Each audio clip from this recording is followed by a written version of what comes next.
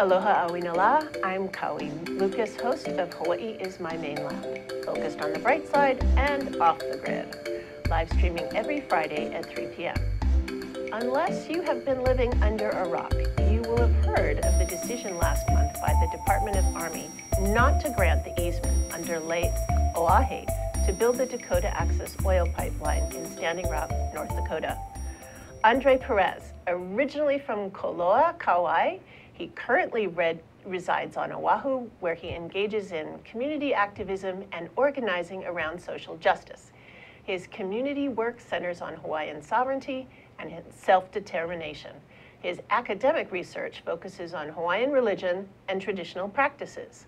Andre made 2 trips to Standing Rock recently, North Dakota, one in October and one last month, to assist with nonviolent direct action training.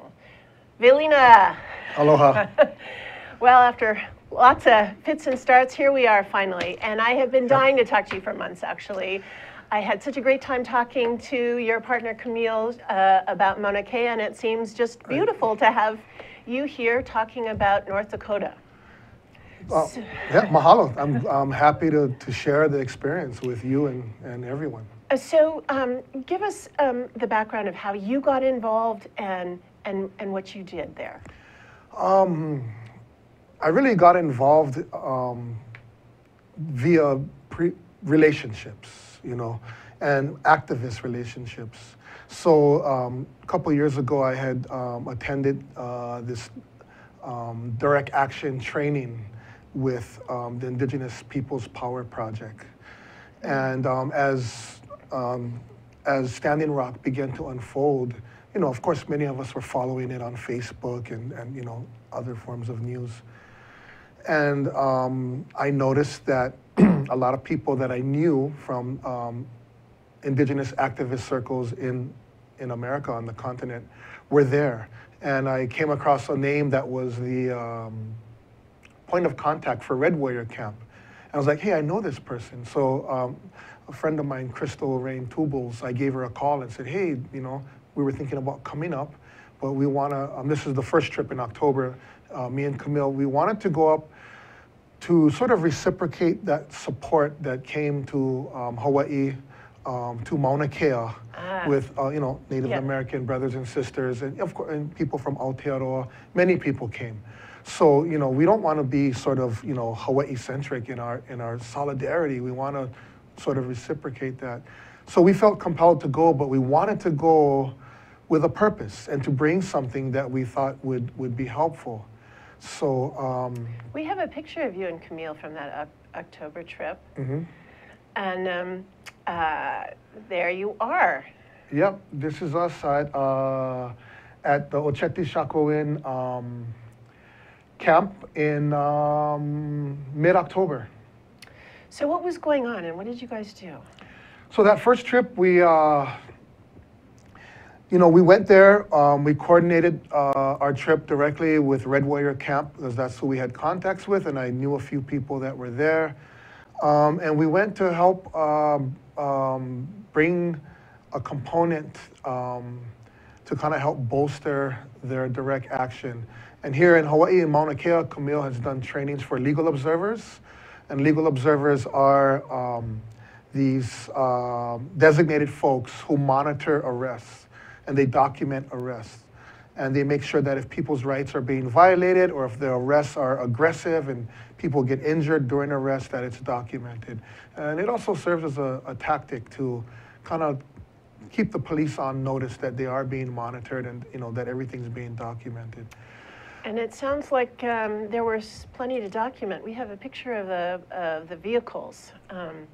What was going on with that? Well, these vehicles I took pictures of on my second trip in December, but these are our vehicles that were just outside that infamous bridge on the 1806 highway. And these vehicles are the result of direct action confrontations with the police.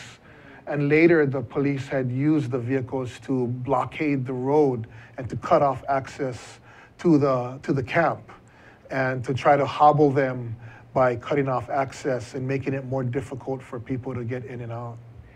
So were you witness to any of the direct actions? Yeah, so in the October trip, we went there actually to help with legal observer training, and that kind of didn't pan out the way we had planned. So as yeah, right. often happens. So, but you know, we're activists and we believe in nonviolent direct action, and so we just plugged right into Red Warrior Camp and participated in direct action planning.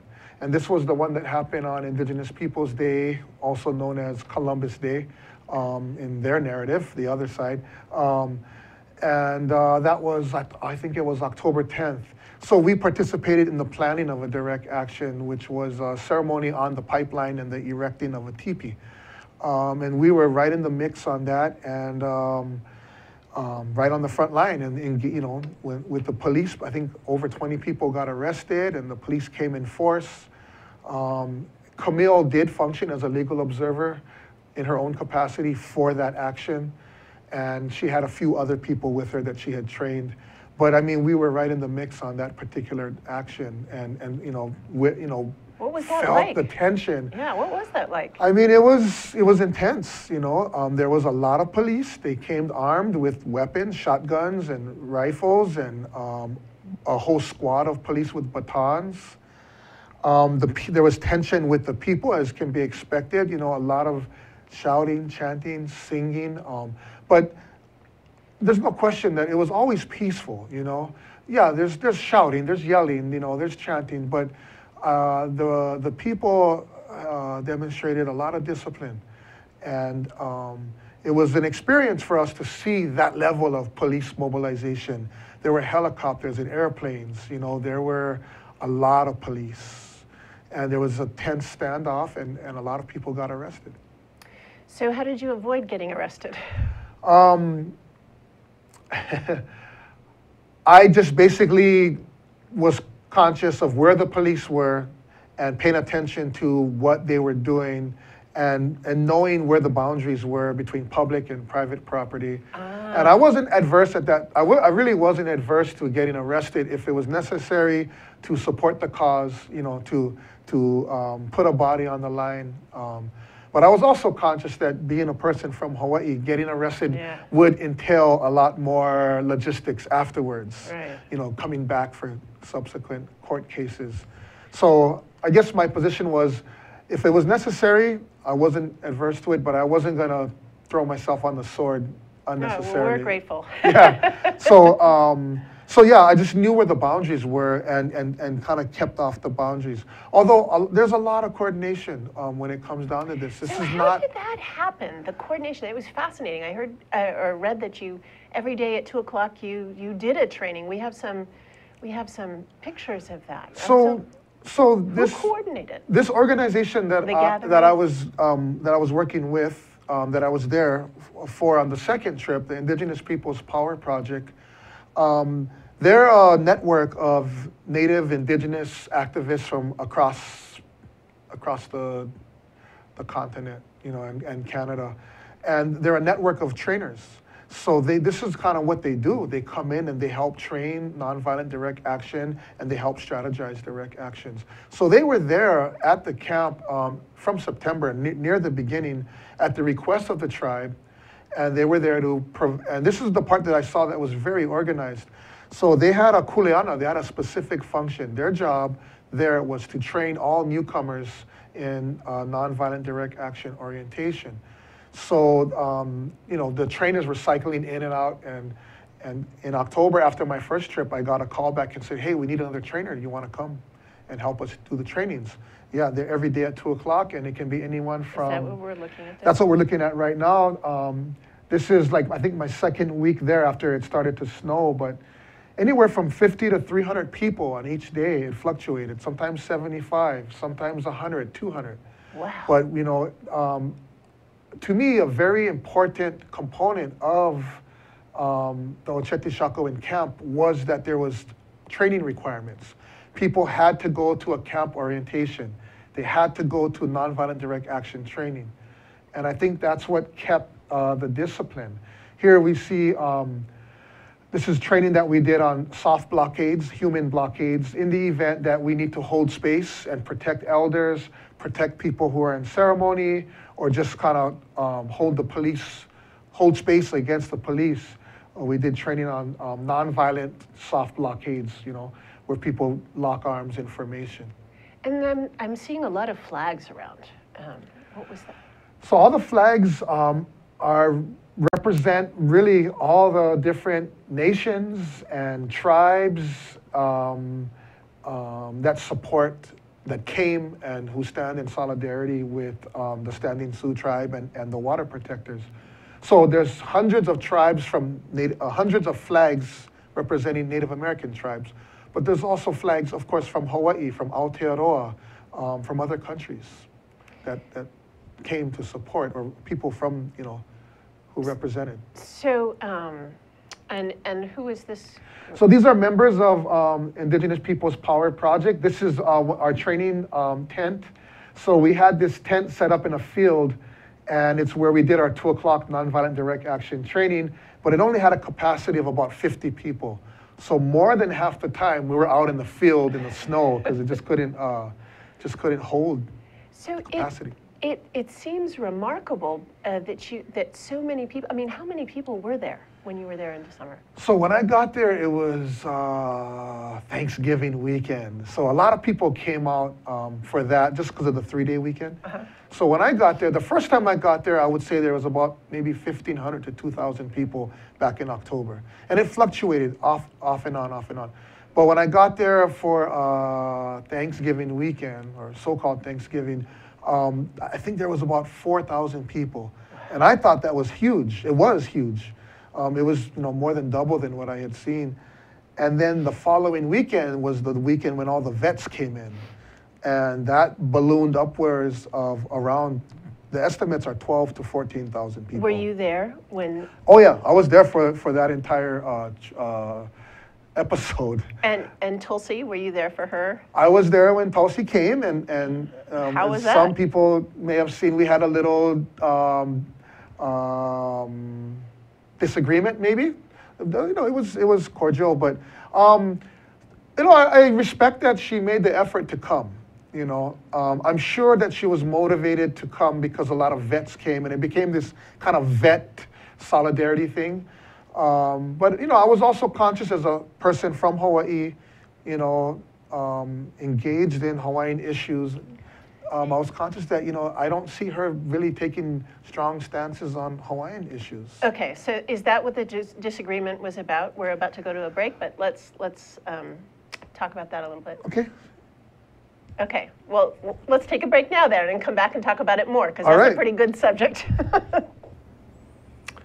Hello, this is Martin Despang. I want to get excited about my new show, which is Humane Architecture for Hawaii and Beyond. We're going to broadcast on Tuesdays, 5 p.m. here on ThinkTech Hawaii. Looking to energize your Friday afternoon? Tune in to Stan the Energy Man at 12 noon. Aloha Friday here on ThinkTech Hawaii. Good afternoon, Howard Wig, Code Green, ThinkTechHawaii.com. I appear on Mondays at 3 o'clock, and my gig is Energy Efficiency, doing more with less. It's the most cost-effective way that we in Hawaii are going to achieve 100% clean energy by the year 2045. I look forward to being with you. Aloha.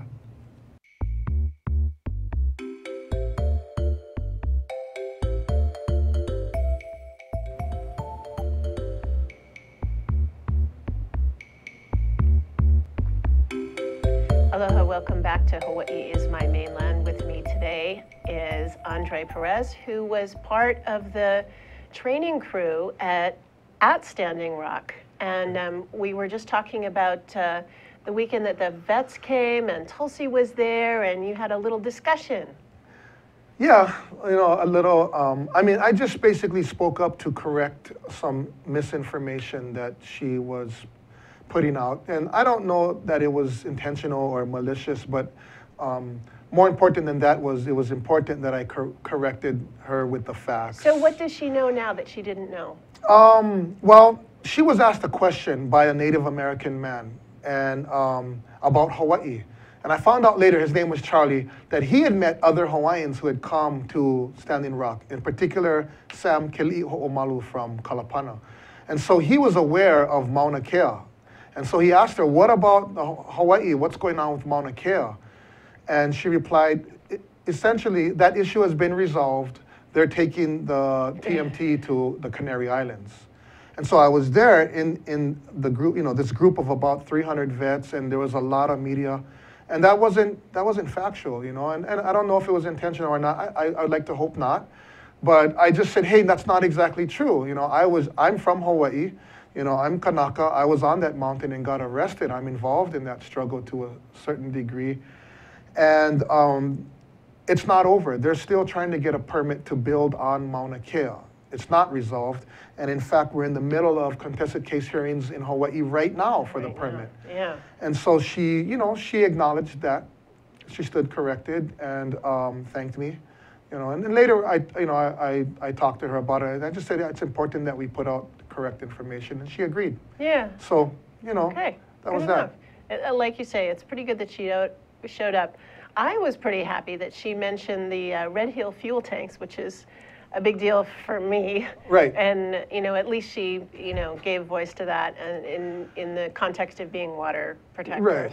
I think the big thing, though, that a lot of, especially Hawaiians, who are struggling with the similar issues, water rights, burial protections, sacred sites, that if she's going to go to North Dakota to stand for those things, we would hope that she's going to do the same here. It's not unreasonable to expect that from our state. Very good point. I will add she was at the last meeting about the Red Hill fuel tanks, and she didn't make any press or do anything because she came a little bit late, but she did show up. Right. So thanks for keeping her on the on point. on point.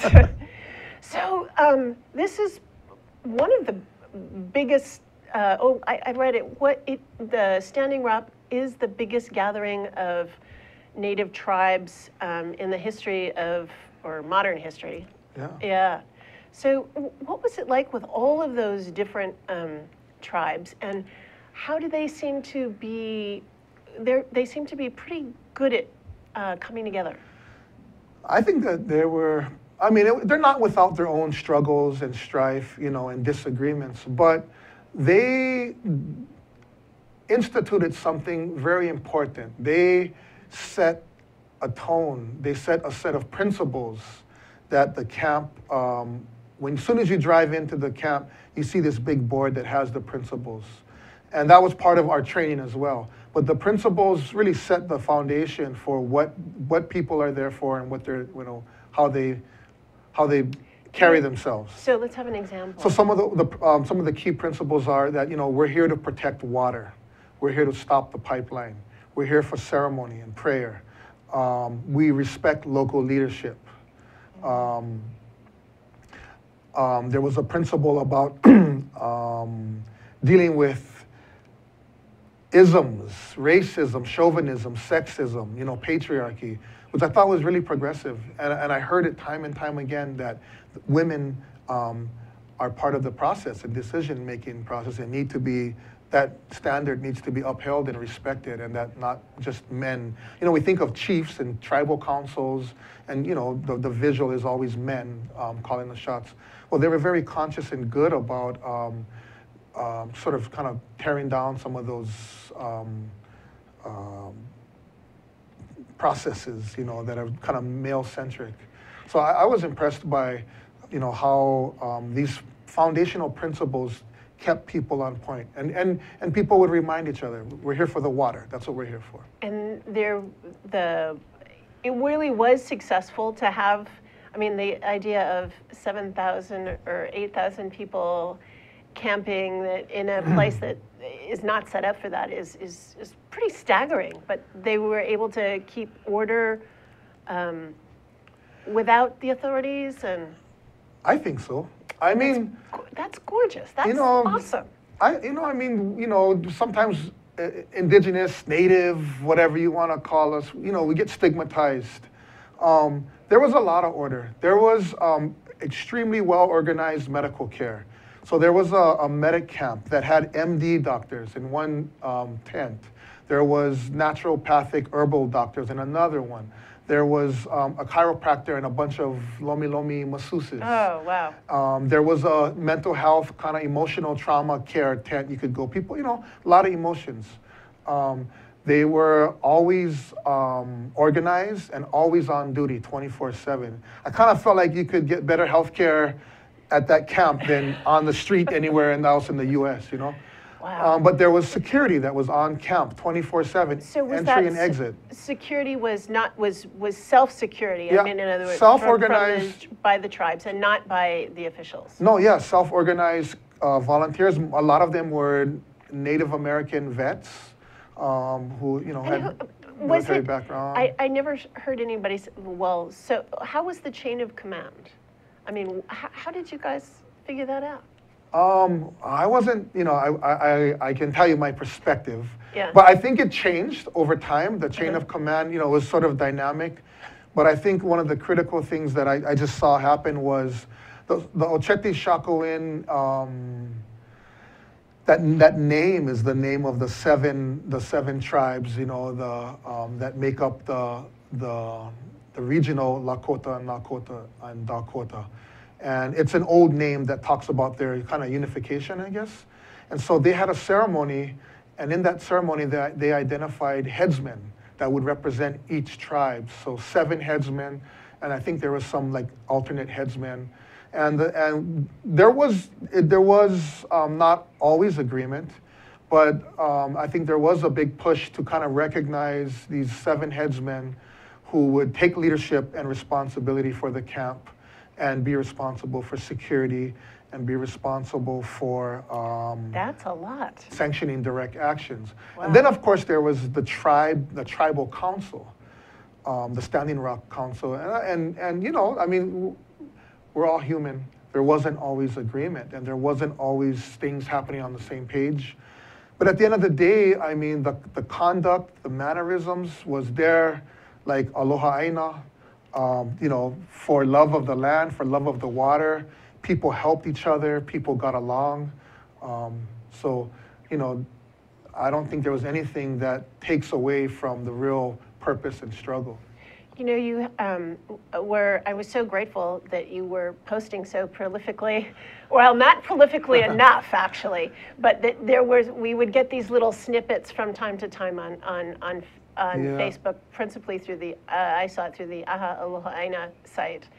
And I felt it was so inspiring for us back here to see how inclusive it was. You mentioned the women and you know, taking a look at the patriarchy and having natural medicines. And I'm sorry that a lot of the visuals didn't work out. I've seen beautiful pictures of how the medicines were done. But you also had pictures of the art, that there was an art tent. Right. And we're gonna show that video that you made. Okay. Okay?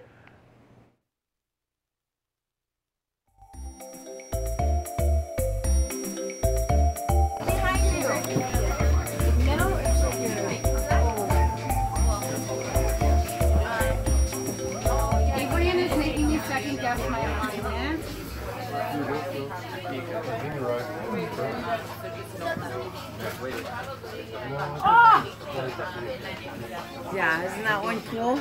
That's mine. My jacket. It's cool. Can you give me a quick narrative? What's going on here? Okay, what's going on is that this is the art that's supporting the front line. So anybody that's on the front line and going and doing things and being productive and prayerful and mindful, this is all the stuff that we make. We make these patches, and then on alternative days, what we do is we open it up so other people from around camp can bring their t-shirts in. Look at these baby onesies in, so that way they can show their support wherever it is that they can, and you know, honoring the sacred and making sure that they get the word out, and you know, showing off the beautiful art and the amazing artists that are helping to make this possible, and all of the art is being sanctioned. They're approved by the youth council and the elders, and that, so that way we know that whatever is on the screens and it's getting printed is appropriate for the area and for what we're asking. And can you tell me your name and where you're from? My name's Lucretia James, and I'm Sinite from northern BC. Sin means origin and Ikes means bullhead trout. And so we were considered extinct in 1956. And so I'm down here in the U.S. and my father's side is the Colville tribal, but up in BC we're not actually alive anymore. Oh, thank you. Yes, thank you. All right. Yeah. Oh yeah, I did want. I was seeing about getting one. Yeah. Well, I don't know what you want to do. So in the last couple of minutes, Andre, tell us what it really meant for you. Well, I mean, for me, it meant, one, expressing solidarity, and we're not going to solve our issues by ourselves here in Hawaii. As my good friend Kaleko says, Hawaii won't be free until the Pacific is free, right? None of us are free if one of us is chained. So it was important to go there and express that solidarity and to help, but also to bring back that experience, that kind of activism.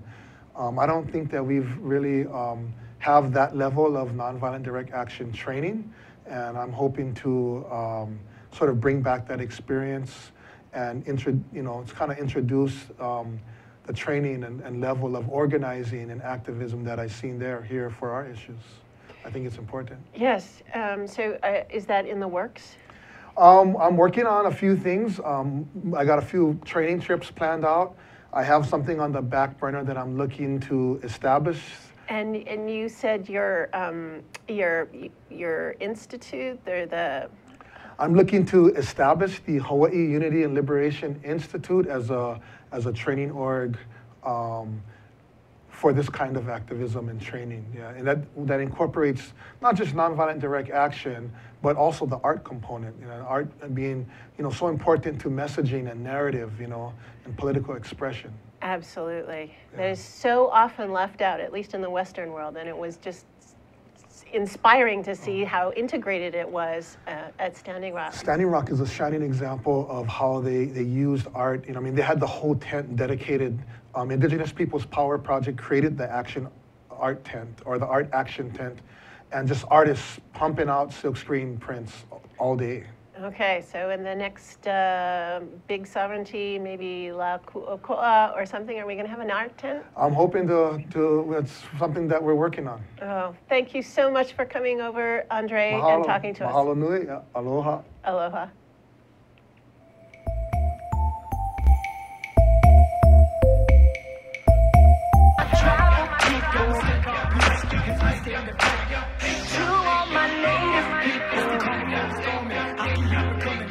To all my tribal people.